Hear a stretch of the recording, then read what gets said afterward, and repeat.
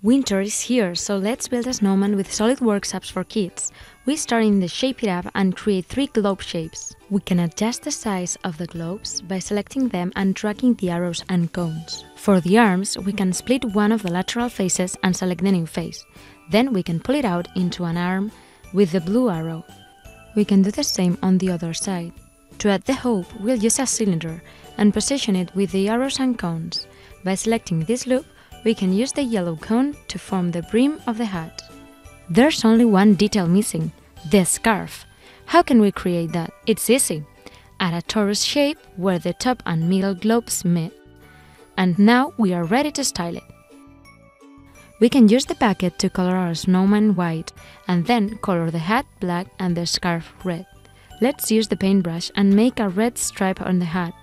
We can add the snowman's buttons by painting 3 dark spots down his front. Now we can reduce the size of the paintbrush and make the eyes and smile. Finally, we can paint the nose orange.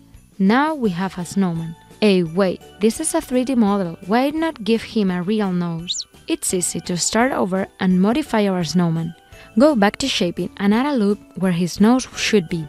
Split the face and move it up a little bit.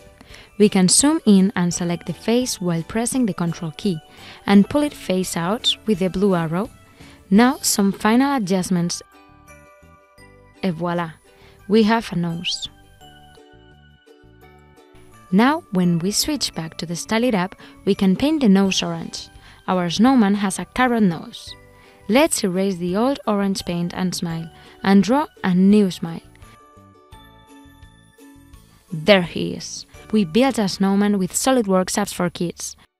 What are you going to design this winter?